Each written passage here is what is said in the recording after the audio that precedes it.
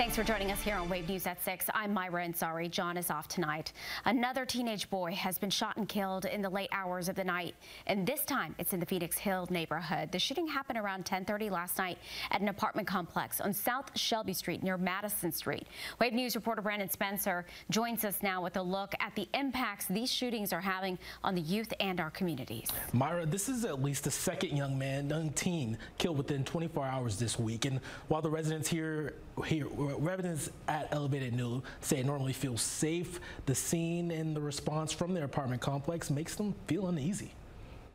At around 10:30 Thursday night, police were called to the shooting on South Shelby Street. They found a teenage boy who was shot, and he later died at U of L Hospital. The second young teen killed in 24 hours. Young people are the kind of ripple effect of the issue, and it has not gotten any better.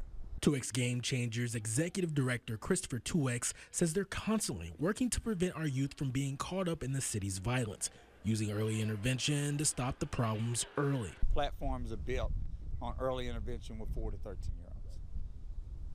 There's no doubt that young people are being affected in a serious way. The numbers speak to that. Those numbers also show that as of Thursday, more than 16% of homicide victims in 2024 have been teens aged 1 to 17 years old. The numbers also show that this type of violence is happening all across the city. They will tell you there's not a neighborhood in Jefferson County, unfortunately, in the last going on 4.5 years, that has not been affected by the gunplay at certain levels.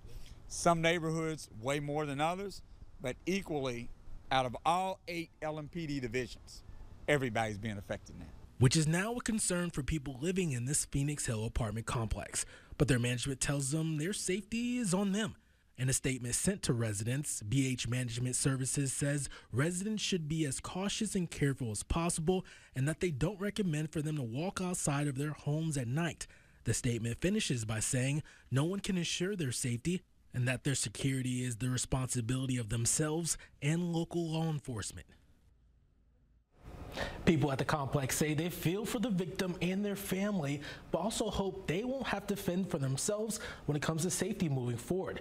And as of now, the name of the victim hasn't been released, and police haven't given any information about a suspect. Brandon Spencer, Wave News. Thank you, Brandon.